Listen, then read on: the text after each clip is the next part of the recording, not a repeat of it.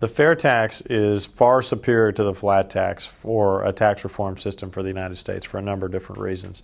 The flat tax keeps a lot of the hidden taxes that we have in our tax code today. We want a tax code ideally that's very transparent. We want to see all the taxes we pay.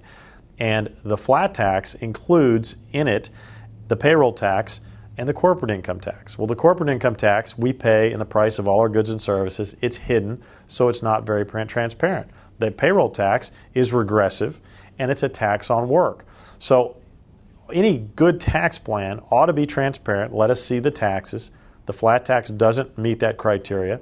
It ought to be fair, and it ought to not tax work, savings, and investment.